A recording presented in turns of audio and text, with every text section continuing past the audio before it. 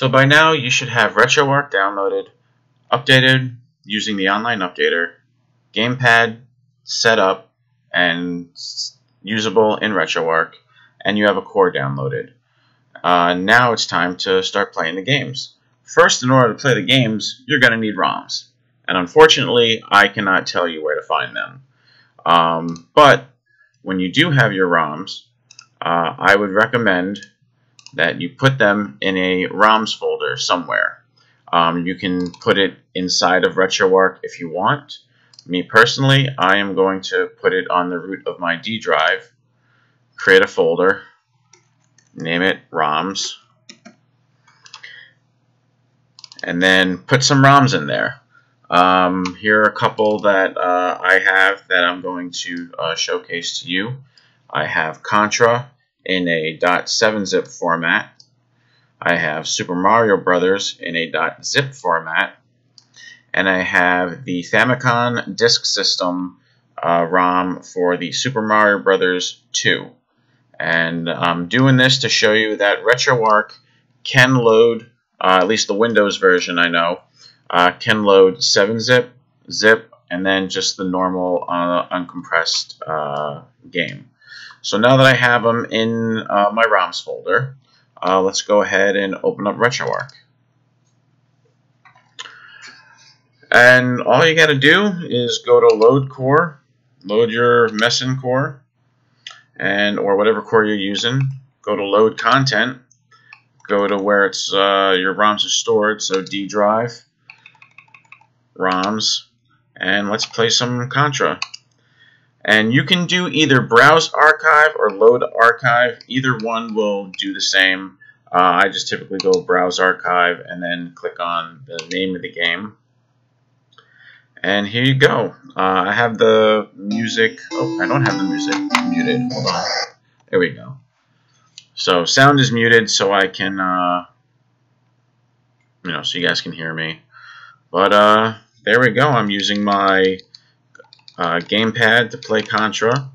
Like I said, I am using the Xbox One S controller, and in this setup, the X button would be the B button on an NES controller. The A button would be the jump button on the NES controller. But if you're looking to see what does what, if you remember earlier, we set up a button combo to bring up the quick menu. That would be pushing in both analog sticks on my Xbox One S controller, which is the L3 and R3 buttons. So from here in the quick menu, I can go to controls. And in here, I can go to, alright, so yeah, it tells me exactly what all my, the buttons are. On the far right, it tells you what the Nintendo controller buttons are. So A, B, select, start, D-pad, up, down, left, right, and the turbo buttons. And that is mapped to, if you look next to auto, it says A, and then in parentheses button. And underneath that, it says it's my X input controller, which is my Xbox controller. So to hit A on the NES controller is button A on my gamepad. B would be button X. Select is what is the back button. Start is the start button. And up, down, left, right. So there you go. If you want to change these, you can. But as I said in an earlier video, it's pretty much good as is. So let's see. So that's Contra, which is 7-zip. You can hit close content, go back. Now to make it a little bit easier, if you go to your settings, go all the way down to directory, and you can go to file browser, and you can change that to your ROM directory. So D ROMs, use this directory. Now what that is going to do is now when I go to load content, I can click start directory and it takes me right to my ROM directory, rather than having to go through D, look for ROMs, and etc. etc. So through here, let me load content again, start directory, I'll show you Super Mario Brothers, that is a zip file. Again, browse archive, Super Mario World.NES, and here's Super Mario Brothers. And again, it plays very well. And I'll get out of this, close content, back, and now one other thing I want to show you. Messen is also a Famicom Disk System emulator, and I want to show you what happens without changing anything else in here if I try to load Super Mario Brothers 2. If you noticed on the bottom left, it now says failed to, it went by real quick, but it just failed to load. It tried to load, but it failed. So why? What went wrong? Well, if you go to load core, well, Messen is already loaded, as we can see in the lower left. And if you scroll down to information, go to core information, and read through the core information, you'll see that under firmwares, it says missing required disksys.rom for the Family Computer Disk System BIOS. And it even tells you that disksys.rom needs to have an MD5 hash of that string of letters and numbers there. So let me show you how you can find it. I can't tell you where to find it because it's copyrighted. It's copyrighted file. But I can tell you that I did using a quick search, the BIOSes I was able to find relating to the Famicom Disk System were these three right here. Family Computer Disk System Japan Rev1.bin, Family Computer Disk System Japan.bin, and Twin Famicom Japan.bin. So how do I know which one of these is the right one? I guess I could try each one and see what happens. But a better thing is, like, look at this MD5 hash right here. That is a unique number to each file here. And if you find one that matches that exactly, then you know you have the right one. So how do you find that? I use a program called HashCalc. And to find it, just do a Google search for HashCalc, HashCalc.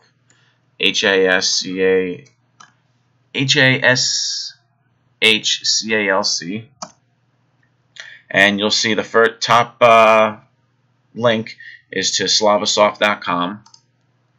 And you have HashCalc 2.02. Click on that, download it to wherever you want. I'll download it to my desktop, save it, it downloaded. So now I will extract it, and I use 7-zip. You can use whatever zipping program you want to unzip it, but I do unzip and then extract here, and I have the setup file. Double click that, yes.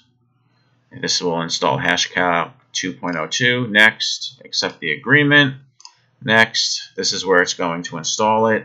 Next, next, create a desktop icon if you want that. Next, and then install. And it is now all done.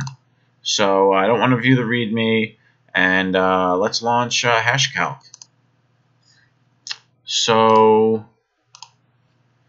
So this right here is HashCalc, and as you see, you have check boxes next to MD5, MD4, all these things that you can do.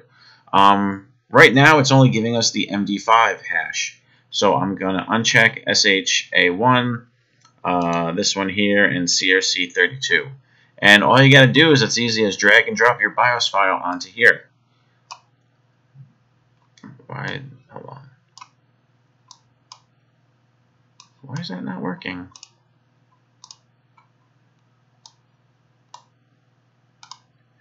Alright, I don't know why dragging and dropping used to work. Let me try closing it out and opening up again.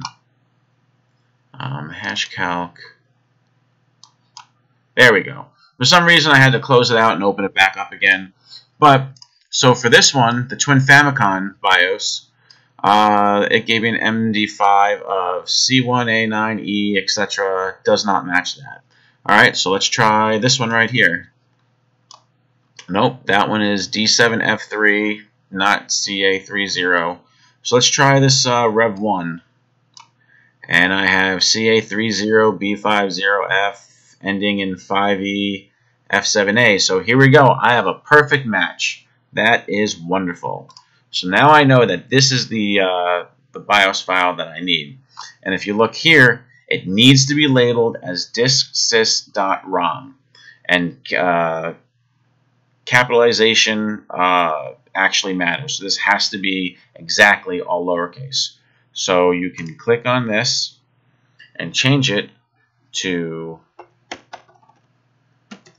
disksys.rom. And if you change a file name extension, the file might become unusable. Are you sure you want to change it? Yes. Now, if for whatever reason you don't show the file extensions here, you're going to have to search for how to enable that. I believe, let's see, view, options, view, yeah. So click the view tab, the options button here, and then under advanced settings, you can scroll down and look for, it should say something about showing the drive extension. Okay, here you go. Hide extensions for known file types. You want that unchecked so that way you will see the file extensions. So if for whatever reason you don't have the .bin there or the .extension there, this is what you need to do. Apply OK. If you don't do that and your extension is hidden, as you saw, this was originally a bin file. If I would have changed it to disksys.rom, it really would have been disksys.rom.bin. It wouldn't have shown the .bin here, but it would have been there. So just keep that in mind if you're having trouble. Make sure that you have the file extension shown, and when you're done, the type shows ROM here. Anyway, so now that we have that, where do we put this file? The core information doesn't tell me. I mean, it does tell me that HD packs go here, custom palettes go here. Where does the BIOS go? Well, again, as I always do, I will refer you to the docs. And if you click docs here, you go to users, you go to core documentation. You can look at the BIOS information hub. This will give you a lot of good information about BIOSes. And for here, let's see, NES Famicom for Messen. This will take me right to it. I mean, I could have also went to Nintendo cores, the Messen core, and then scroll down, but this is fine here. So required or optional firmware files go in the front end's system directory. All right, great. Now, what is your system directory? Let's go open this up again, and let's go back, and let's go back to settings and directory. And if you scroll down to, let's see, where is system?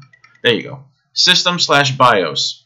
We have our system directory set to Retroarch system. So that's where that disksys.rom file needs to go. So let's go and move that. So I will go to my Retroarch folder, and I will go to System, and I will just drag and drop disksys.rom right to that folder. Now, let me make this full screen again. Let's back out of this, go to our information. The Messen core is loaded, so if I go to information, I can go to core information and scroll down. And if you look where it's under firmwares, where it said missing before, now it says present. So that means that I have the right capitalization, I renamed it correctly, it has the correct MD5 hash. Now when I go to load content, go to my start directory, go to Super Mario Brothers 2, and here we go.